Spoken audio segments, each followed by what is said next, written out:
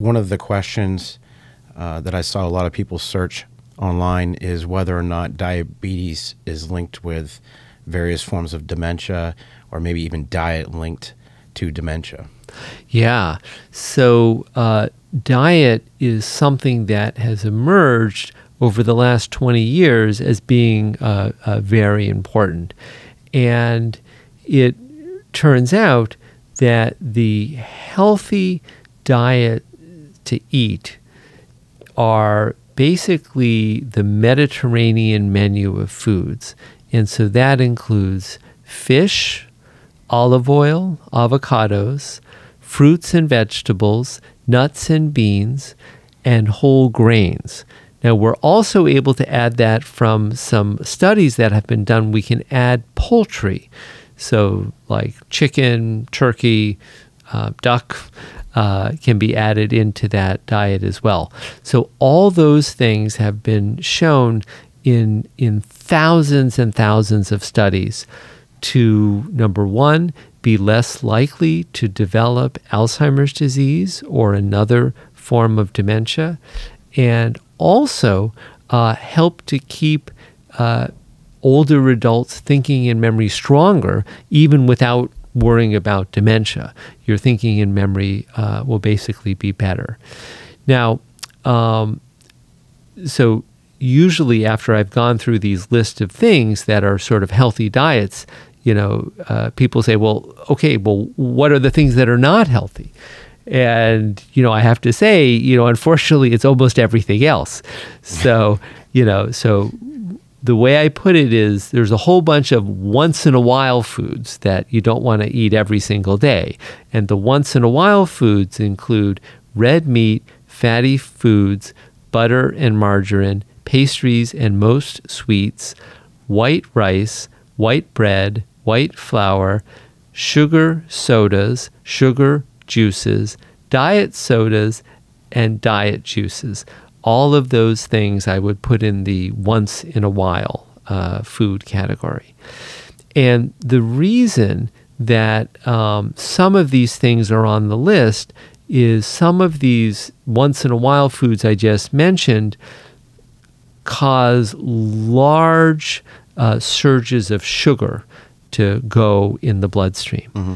And so it's obviously logical that if you're having a sugar soda or a sugar juice, or you're having candy or cakes or cookies, that's going to cause large amounts of sugar to go into your bloodstream. And the brain is fed by glucose. That's its favorite form of nutrition or energy for the cells. But it doesn't know how to manage these very large spikes of sugar, and so it releases insulin to try to drive the levels back down to normal.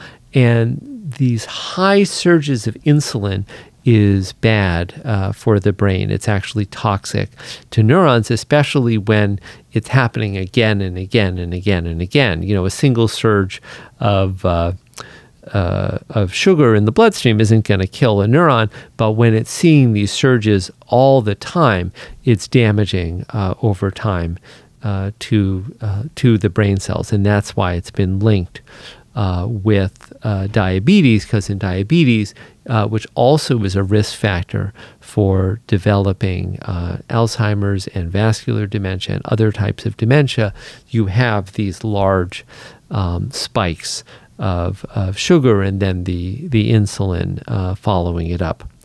Now, I wanted to comment on a couple of the other things on this once in a while list.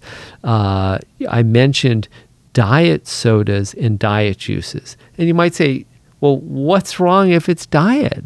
And the answer is that the artificial sweeteners are so good that even though they don't have calories, the insulin receptors are fooled and they think it's real sugar, and it also shoots up insulin levels. And two things happen when you have a diet soda, for example, and the insulin levels go up. The first thing is that's again bad for the brain to have these high levels of insulin. But the second thing is it makes you hungry. And people end up eating just as many calories if they have a diet soda versus if they have a sugar soda, because they will go find something else to eat to replace that calories, because those insulin levels are shooting up and the body's like, where's the energy? Where's the food? I want it.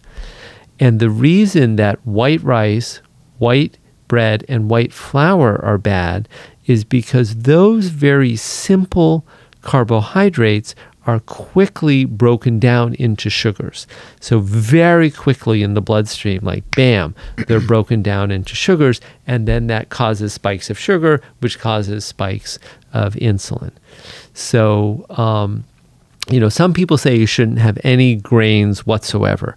I think it's perfectly fine to have grains. They should just be whole grains. So, you want to have some bread, have it made with whole wheat flour or another whole grain flour, or have oatmeal, and especially, the longer you have to cook the oatmeal, the healthier it is. Have like the steel cut oatmeal, but any of it is good for you, because then your stomach and your intestines work on those whole grains slowly, and the sugars are really slowly over time.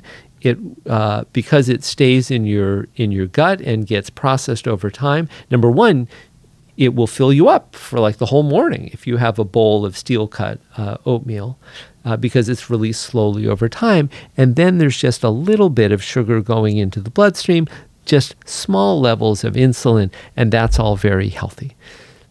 Hey folks, connecting with your benefits is our primary mission, and the SITREP is providing more options than ever. Subscribe to our free email newsletter, subscribe to our audio podcast channel, or subscribe to our content on YouTube. For details and links, check out the description below.